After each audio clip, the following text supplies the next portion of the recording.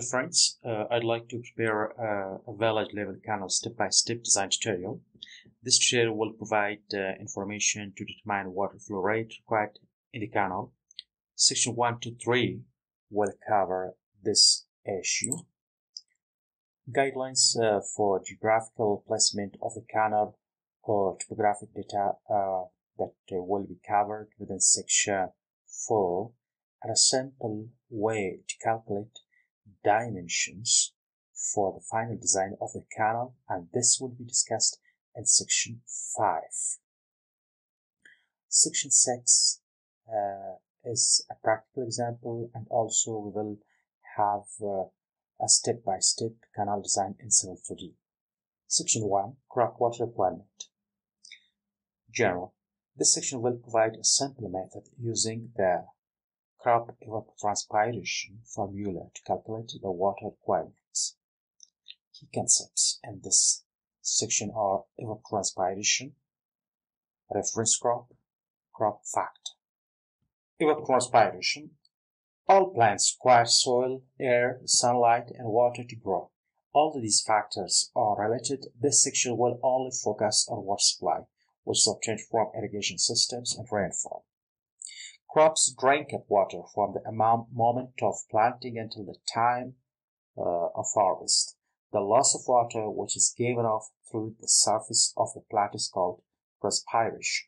At the same time, the interaction of sunlight and air on the surface of water or soil absorbs moisture. This reduction of moisture or water is called evaporation. These two losses of water, which last through the growing season of the crop, is called evapotranspiration.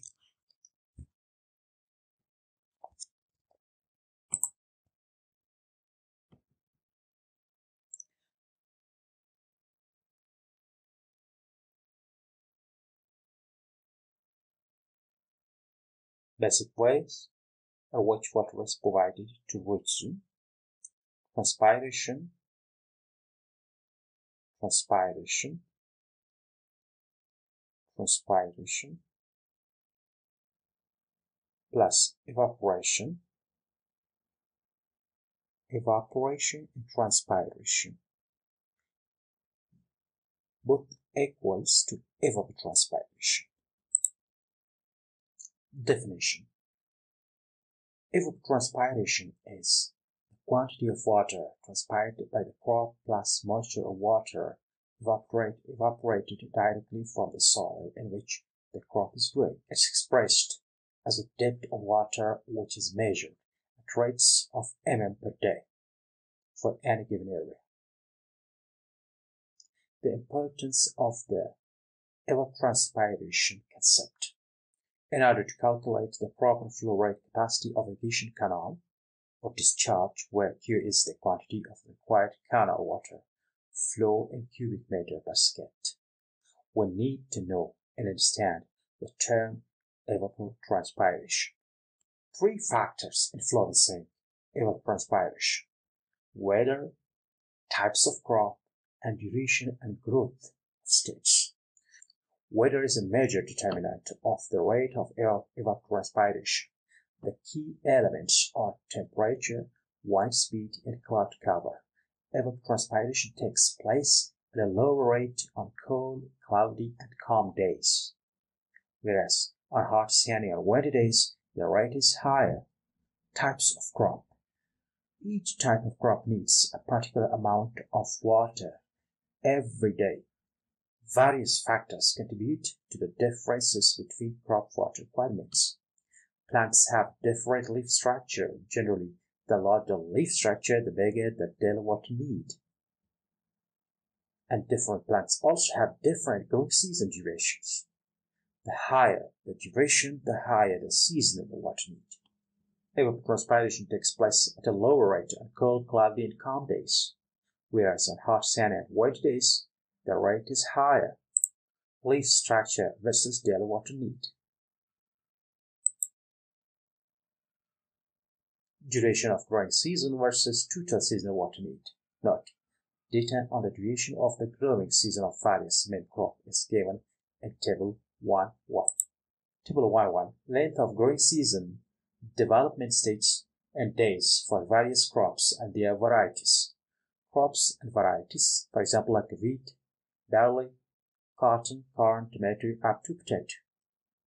The lengths of growing seasons are listed below in this column, the minimum and maximum, from planting stage to harvest stage. So, from planting stage, for example, for the wheat, 15 plus 25 plus 50 plus 30 equals to 120 or 120 days. Measuring crop evapotranspiration. Having outlined the major factors that influence evapotranspiration, it is now necessary to explain how to make the required measurements. First of all, crop evapotranspiration is defined as the evapotranspiration of a particular crop. For example, cotton, wheat, rice.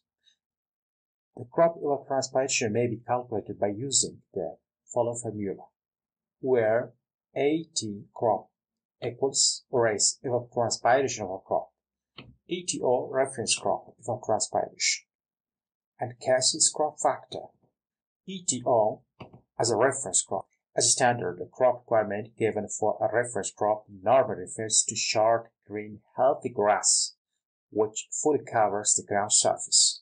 The reference crop water requirement is not influenced by its growth stage. To calculate the crop water requirement, or ETO, for the reference crop, the Blaney-Cradle method will be used. The empirical formula for this method is as follows, where ETO is reference crop evapotranspiration for grass. P is the mean daily percentage of total daytime hours. T equals mean daily temperature in degree centigrade. Mean daily percentage P of annual daytime hours for the northern and southern latitude is 0.29. This location is Zaranj. For example, calculating mean daily temperature in degrees centigrade and calculating the reference crop evapotranspiration.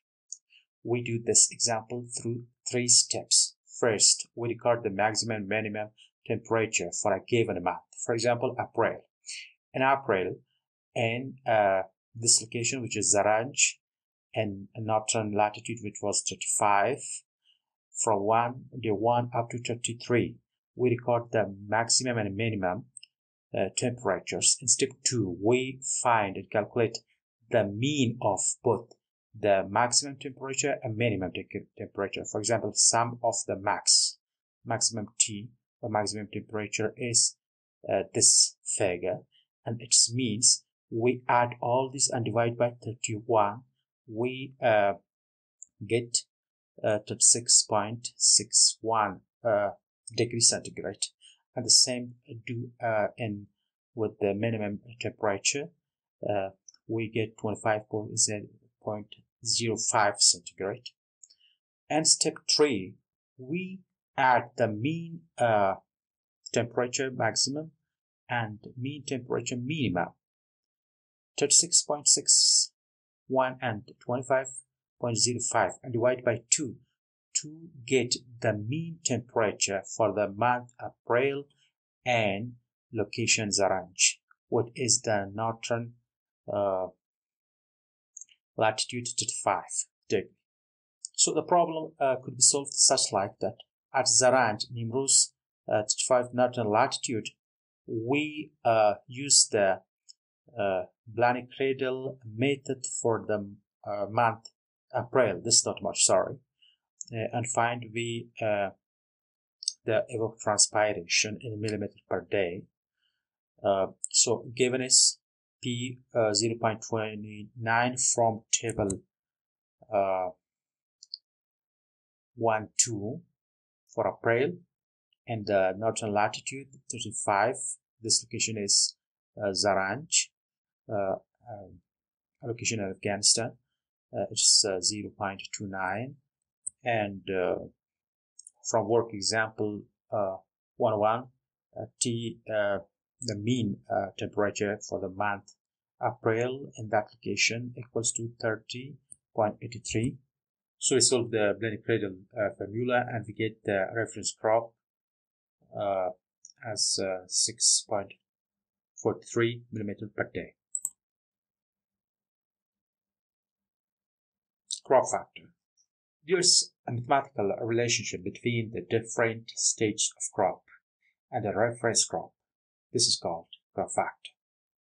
The crop factor for main crops at their different growth stages are given in the following table. In this table, for different various crops types, we have different growth stages, which start from planting up to harvest stage. We have different crop factors.